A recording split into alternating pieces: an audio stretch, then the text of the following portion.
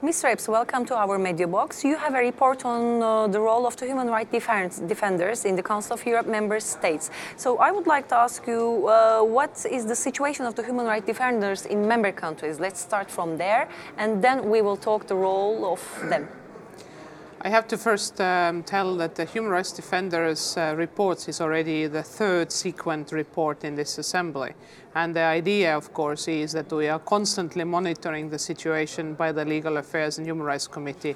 What is the situation in different member states? About the human rights defenders, they are the people who are defending the rights of the others. They can be journalists, they can be lawyers, they can be human rights activists, but they sometimes are just lay people who happen to defend their neighbor, the member of a family, and then as such become the human rights activist. So it's a very, very wide spectrum of people.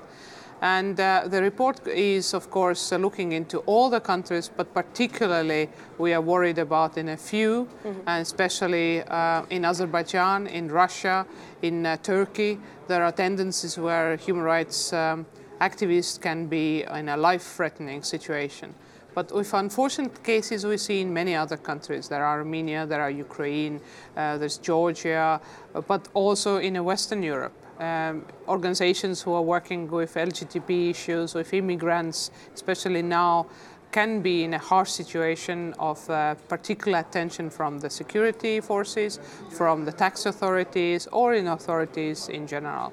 So what should I have done to protect human rights defenders, especially what are your recommendations, which you mentioned in your report to the Parliamentary Assembly? The first and foremost is not to be unnoticed. We need to follow the situation.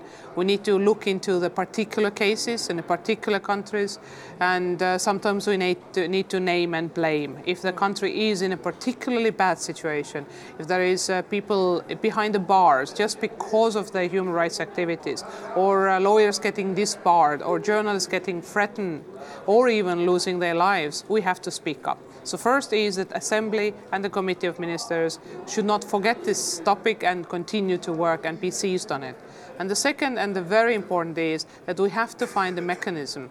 If the people who are cooperating with our council, with our court, who are helping as lawyers to give the evidence or to give people opportunity to access the Strasbourg court, helping them to file a case, if they are threatened or getting really criminal charges against them, this is something what we have to find a solution.